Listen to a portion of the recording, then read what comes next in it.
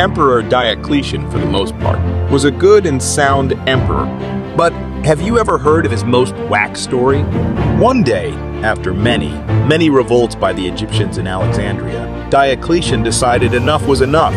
He ordered a massacre of the city, demanding that his soldiers not to rest until the blood flowed up to his horse's knees. A few short moments later, his horse tripped over a corpse, and when it stood back up, its knees were covered in blood. Romans were never ones to ignore signs from the gods, so Diocletian stopped the massacre and left. Not long after, Alexandria built and dedicated a statue to this horse, naming him as their savior.